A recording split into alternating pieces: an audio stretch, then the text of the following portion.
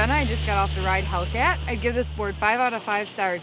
So they totally changed this board this year and made it directional. It used to be a twin and it wasn't one of my favorites in past years, but this year I really like it. To me it's a better fit for that intermediate to advanced level girl looking for more of a charger board. It's still kind of that do everything all mountain freestyle board, but you do have carbon array 5 in it, so it's actually very responsive, very poppy.